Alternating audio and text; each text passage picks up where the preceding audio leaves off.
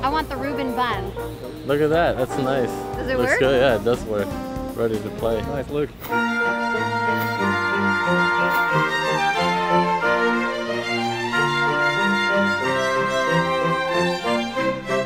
What's up, guys? Leslie Robbins here. Young Hollywood is center court at the Farmers Classic Finals at UCLA. Sam Querrey is going for his third win in 4 years.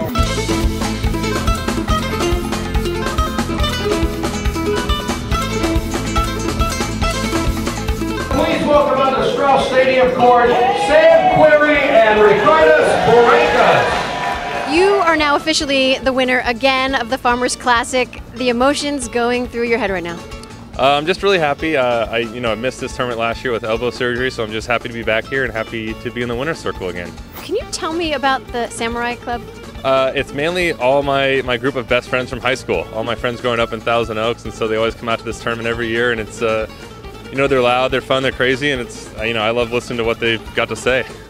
I love when the announcers actually tell them to be quiet because they get a little rowdy sometimes. Yeah, not all, or basically none of them play tennis, so they don't really know all the rules, and you're supposed to be quiet, and so it feels more like like a basketball atmosphere sometimes when they're out here. But you now join the ranks with Agassi and Connors in the open era, third guy to win 3. That is amazing company. Yeah, I'm definitely not at their level overall, but it's definitely nice to be mentioned in the same category as those two. I know you've openly talked about this, but at one point you were deciding between playing tennis in college or going pro. I think this win may help ease your mind on that decision a bit. Yeah, my mind was made up, eased, I guess, a long time ago. But yeah, back in the day I was going to go to USC, and I had some success right before school started and chose to go pro, and it's been a great decision for me.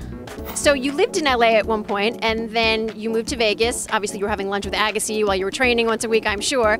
And now you're moving to Dallas. I heard for your girlfriend. Talk about the rationale to move to Texas. I've already moved there. I moved there in April. I've only been there for probably 2 or 3 weeks just because I moved there and then went to Europe to play, and now I'm here. But yeah, my girlfriend Emily went to school there, and she's working there now. So yeah, we're living there, and it's going great so far. So what's home life like outside of tennis? Well, like I said, we've probably only been in Dallas for like 2 or 3 weeks, but we're still kind of organizing our place, putting pictures up, organizing the TV, the internet, cook occasionally, and it's fun. I'm just kind of usually just relax on those weeks. Sometimes I'll practice, but it's mainly just kind of getting rejuvenated and ready for the next tournament.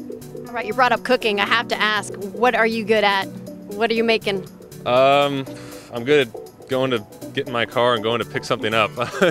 I'm not a great cook. I'll try. I'll try to get on the barbecue and cook some steaks and chickens and stuff like that, but I'm not that good. You gotta be good. Give me one main dish that you love to cook. Okay, waffles. I'm pretty good at making waffles. I love waffles. It's like my favorite food. I've got a couple waffle makers at home, so I'll try those.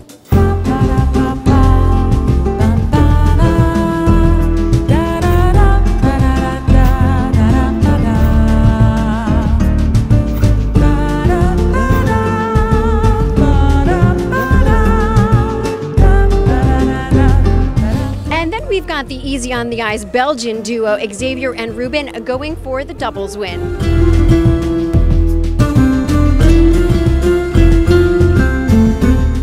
So gentlemen, I have to say, when I was hanging out with you guys when you were warming up, I knew you were going to win. I felt it in the air.